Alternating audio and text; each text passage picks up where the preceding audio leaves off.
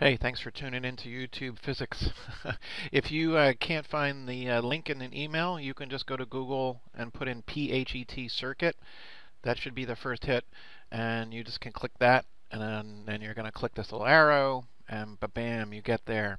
If you were absent or unconscious during the last part of class, stay tuned to the end of the video. I'll go in more depth. If you were in class, you just want to know what you need screenshots of.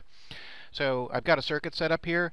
My expectations are that when you set the circuit up, you're going to click conventional current, because that's what we use in high school and college physics. You can click labels and values so you can see the values of the resistance. And then you're going to go into these and change these so that they're unique, like I did. So don't, like this one actually is the default resistance for a light bulb, but you can use these arrows or drag this slider to change it. And do notice this is a series circuit, so the current's got one pathway. It goes through one light bulb then the other. As I increase the resistance of one, the current in both ammeters goes down. And so these are ideas I'm hoping you can pay attention to what's happening and play around and make some assessments of what's going on. If I change this to 20, so it's 20/20, these guys are overall 40 together, right? Because it's one after the other. 40 ohms total resistance in this circuit.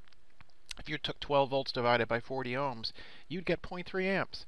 But essentially, the screenshot you want to take, something like this with your unique circuit, okay, not this circuit, with your unique circuit. You've got to hold these guys over to get that reading. I want to see readings on this, and I want to see that value there, okay? That's one screenshot. Make yours. You can do a lot to make it unique. You can only pull out 2 ammeters. If you make a series circuit with more than 2 light bulbs, that's okay. Here's one. It's a different one, or a different series circuit. I turned up the voltage of the battery. I put a switch in. Turn it on, turn it off, turn it on, turn it off. And so for this one, I'm concerned about the voltage. So what I want you to see is that, first of all, you pull the voltmeter. I'm going to put this back so you can see, pull it out, right? And then you've got these little doodads here. You touch them to either side of the light bulb, and you get a reading. Notice that it's a 60-volt battery. That only gets 28 volts. Okay, the idea that I'm trying to get you to discover here, and telling you what you need to discover just to be explicit, is that the voltage boost that the battery gives a circuit, 60 volts in my case, is equal to the voltage drops. We often say the voltage reductions as the current goes through each light bulb. 32 volts across this one. Notice how those two numbers will add up to 60. I want you to see that. And you're going to take a screenshot of this so that I can see your values. I want to see values on those 2 voltmeters, and I want to see the values on that again, if you don't click that, it won't put the values on there, right?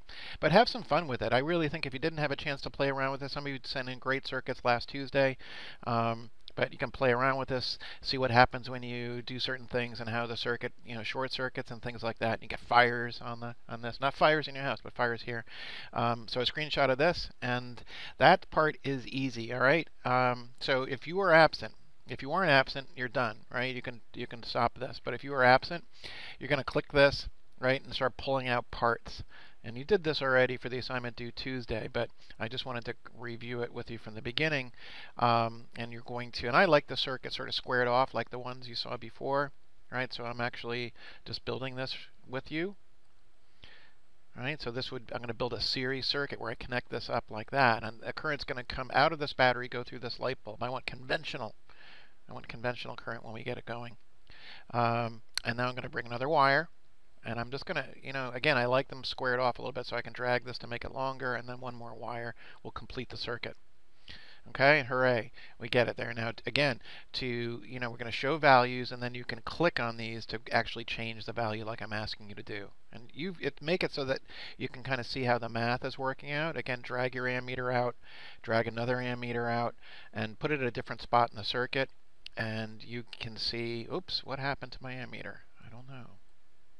Okay, so you can see how the current is the same. That's an idea that on Monday you're going to be responsible to pick up on and get answering questions about.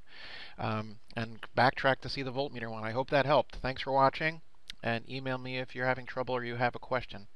Take care.